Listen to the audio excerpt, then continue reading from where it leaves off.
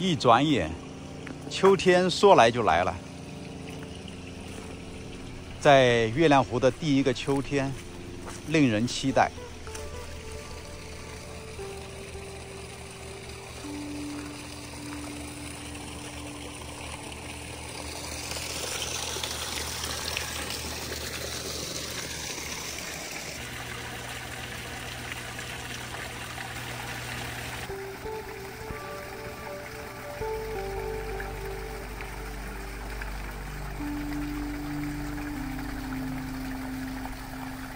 这一边你看，上次我用手锯来锯的，就是整个这一边，我想把这个松树啊，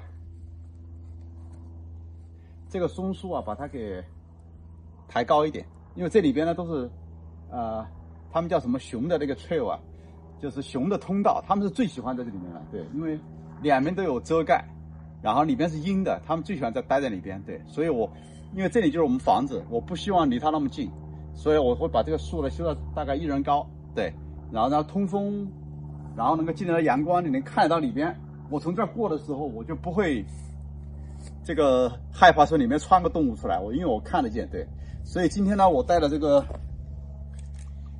电锯，因为现在呢已经是秋天了，我希望在入冬之前，雨季之前呢，把这一条全部打通，对，让他们不要在冬天在里面做窝，那更麻烦，对，所以。今天我用电锯呢，希望能够快一点，就把这条通道尽快的把它打通。对，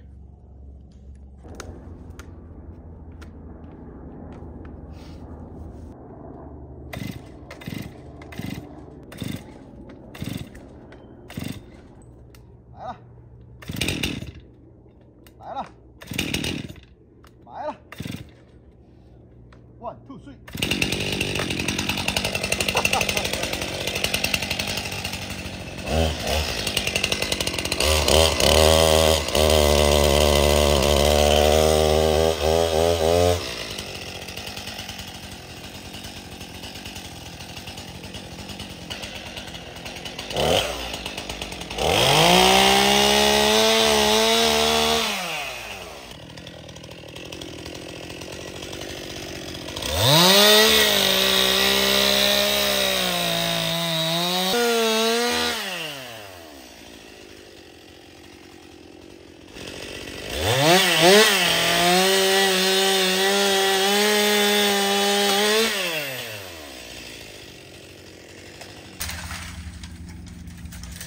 这里面都是熊的通道，所以以后呢，我想把这个修好以后呢，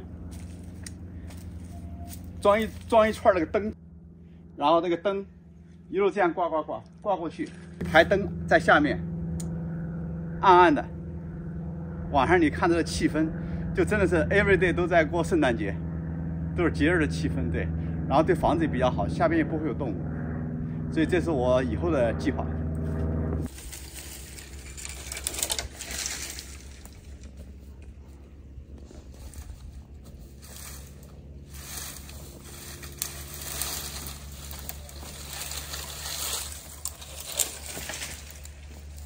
果真里边有熊噗噗。对，这里面经常都有熊的噗噗，所以这就为什么我要把它弄掉的原因，因为这就是经常熊在里面待，吃好隔壁就是蓝莓地邻居的，吃好蓝莓到咱们这个阴凉的地方再歇小睡一会儿，然后再过去吃。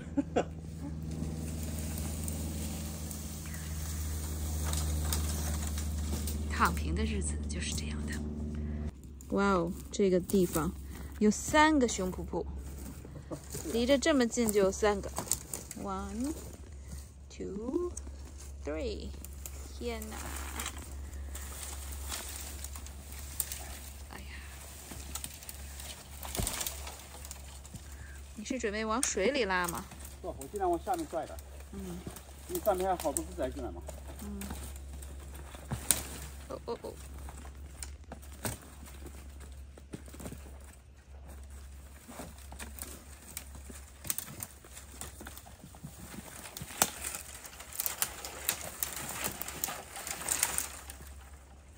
对，尽量往那边去。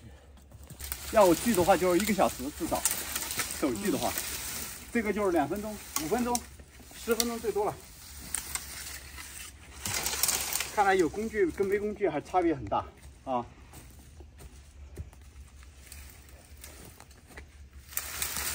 你看像这种，像我的腿这么粗的，我跟你说，我要锯的话，20分钟手就想锯下来。这个电锯像切肉一样一刀。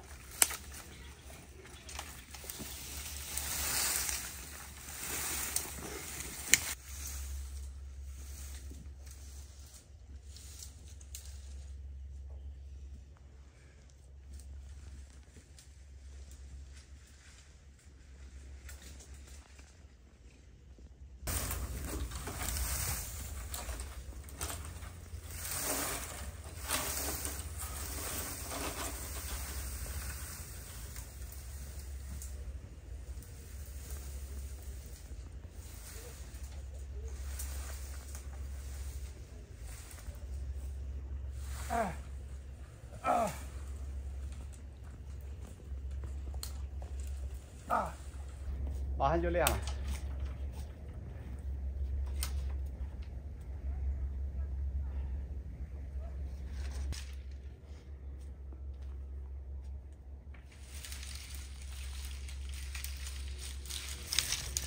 好多这里面，为什么那么多屎？它就在里面休息，吃饱了休息，拉一坨屎，然后睡一觉，在隔壁蓝莓地再吃一顿。好了，继续电锯一上。OK。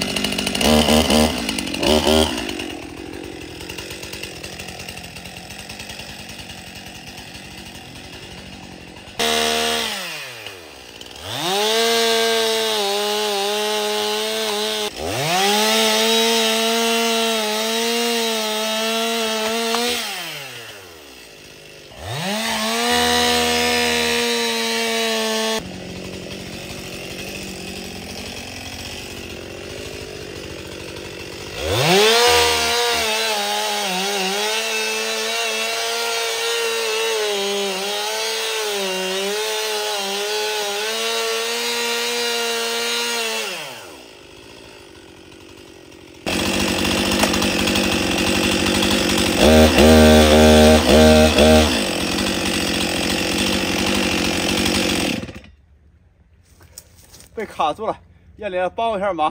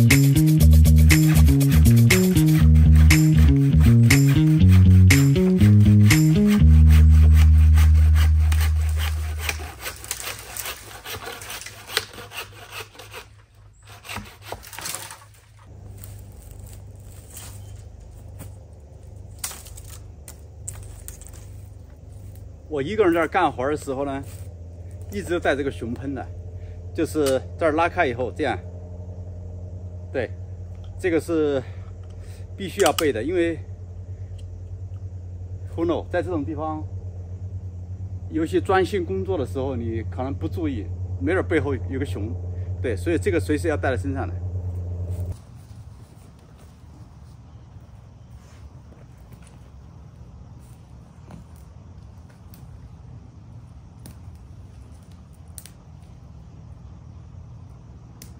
吓我一跳，我还以为是一个熊。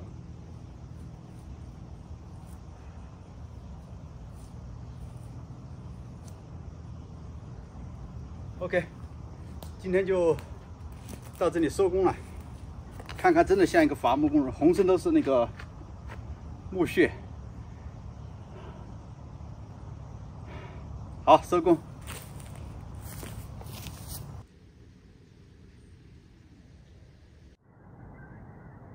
这一群全是大雁吗？我天哪，这么密密麻麻的吗？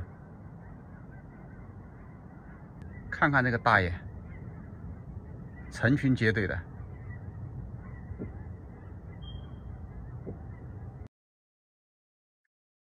月亮湖的月亮，哇，好明亮呀！这个是在咱们2楼的阳台，以后天天就这么看着这个明月升起来，从山里。 太美了。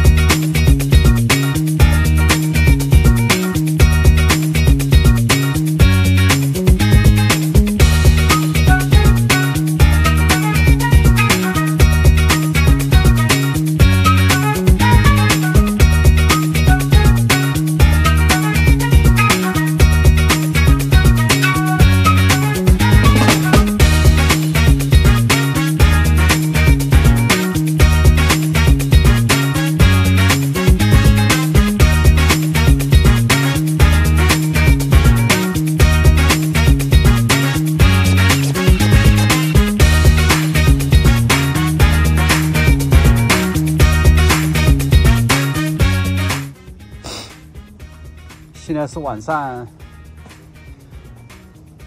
上的6点半，他们刚刚还在往里面拉土。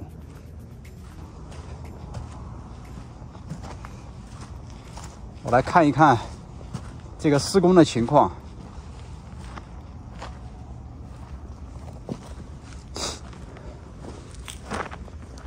他们这个土堆的高度大概有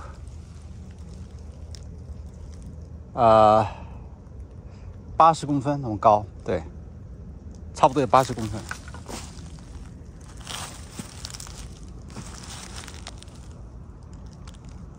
现在天快黑了，所以我一直进来拿着这个熊喷。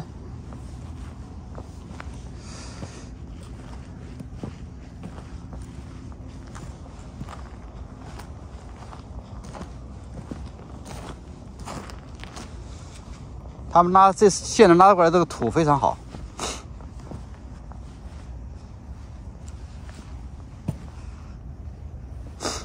是那种黄土。我相信这个土种蔬菜也很好，对。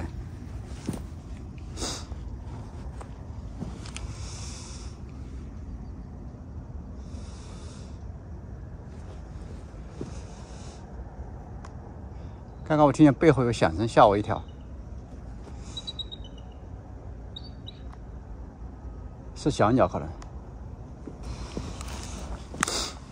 这棵树是很好的，就这一棵是我让他们留下来的，这一棵很漂亮，它是那个呈扇形的，对。然后到夏天的时候啊，它那个叶子非常漂亮，是那个小细叶子，而且很大的这个树，非常美。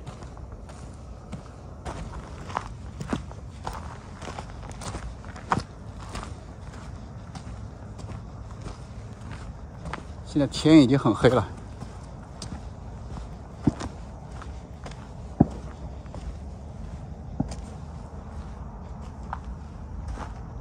不知道远处还有人打枪的声音，估计可能有人在打猎。现在，因为傍晚的时候好像枪声是最多的，我估计傍晚的时候那个南非的大雁啊，估计可能这个是要找地方歇脚，因为我们这一片呢是很多的河流和那个湖泊，所以有比较充足的食物。